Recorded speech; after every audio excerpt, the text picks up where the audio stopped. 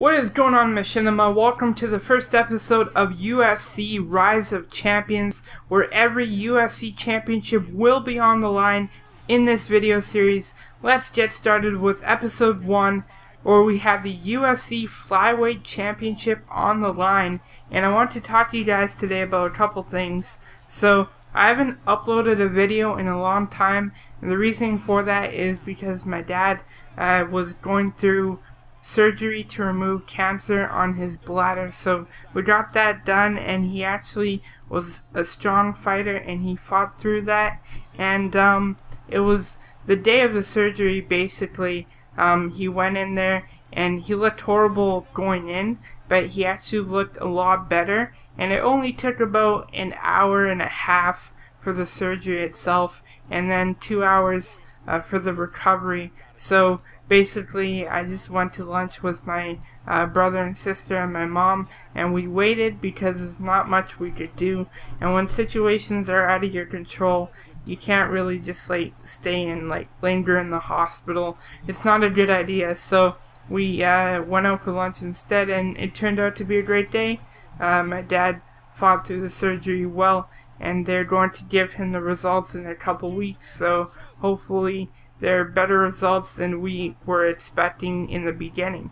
I also want to talk about this game because I traded Titanfall and Batman Arkham Origins, which those are two games that, with Batman, I really liked the game, but I didn't like it as much as Arkham City or Arkham Asylum, so I didn't mind trading it because the story wasn't as good as the ending to Arkham City, with Batman and the Joker dying and everything.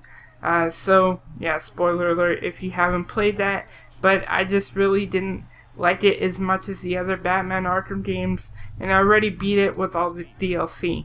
With Titanfall, I hated that game. It was collecting dust, and I hated all the bots and everything. But with UFC, it's definitely a good game. I suggest you guys go out and pick it up for full price. Honestly, it is well worth it, and there's so many things you can do with your character, and you can even scan your own face into the game. You're gonna see for the final UFC Heavyweight Championship match, I scanned my own face into the game, and I scanned my dad's face, and we have an epic UFC Heavyweight Championship bout. You guys have to see that. It is going to be the final episode in this mini-series. I hope you guys will enjoy that. And I want to speak more about the UFC for a minute. I am not the biggest UFC fan. I would call myself a casual UFC fan. I'm one of those guys that missed all the important things over the years, and I'd go back and watch it on Netflix, which there's no problem with that. You guys know I'm definitely a big WWE fan, and I know everything about WWE, but there are those UFC fans that know everything about UFC, and I'm not one of them, and I'm not gonna claim that I'm one of those people because I'm not. So I hope you guys don't mind that, but I just really enjoy this UFC game, and it actually got me watching some fights on Netflix. So yeah, I guess I am into UFC now, but I'm still not the biggest fan, so I wanted to clarify that for you guys. And speaking of WWE, I'm going to a WWE live event in Abbotsford. Hopefully I can get some photos or even possibly some video. I know that they don't allow that at some events, so it depends on, I guess, who the security is at the event. Hopefully, if I do get some video, I can upload it for you guys. I know the SmackDown roster is coming there, so it's guys like Big Show and Dean Ambrose and Seth Rollins. Roman Reigns was supposed to make it, but he can't now because he has to go to Australia, I guess, because John Cena has to do some movie.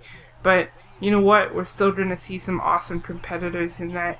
And look at this submission hold locked in on Johnson here. Johnson could definitely be in trouble. And oh, looks like he's got the leg here now. So Johnson needs to definitely fight out of this. He needs to shift his hips or something. There we go. Look at this.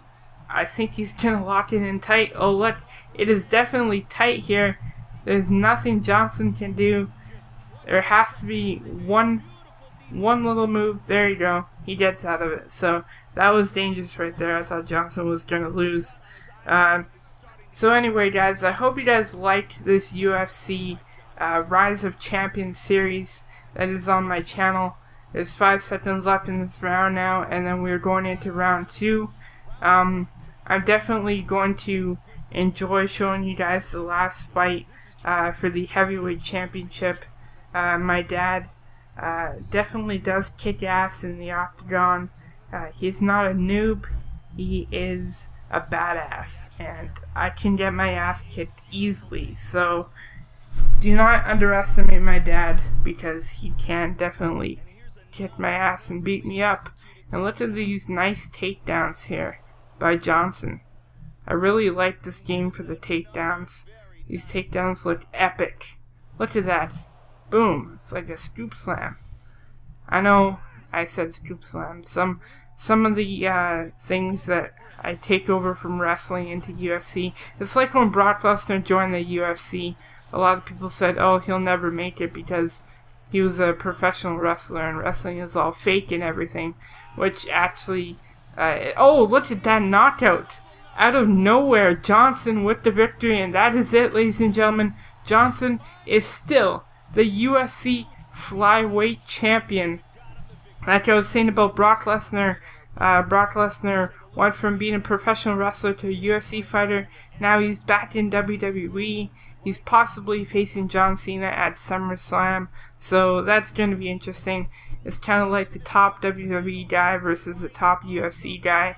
At the time, Brock Lesnar made it to the top of the UFC, and I'm kind of disappointed he's not in this game, but I know why he isn't. It's because he's in WWE 2K15, so I can't wait to play that game and record it for you guys on Incarnate Sports. Thank you, ladies and gentlemen, for watching this video. I hope you guys enjoyed the first episode of UFC Rise of Champions.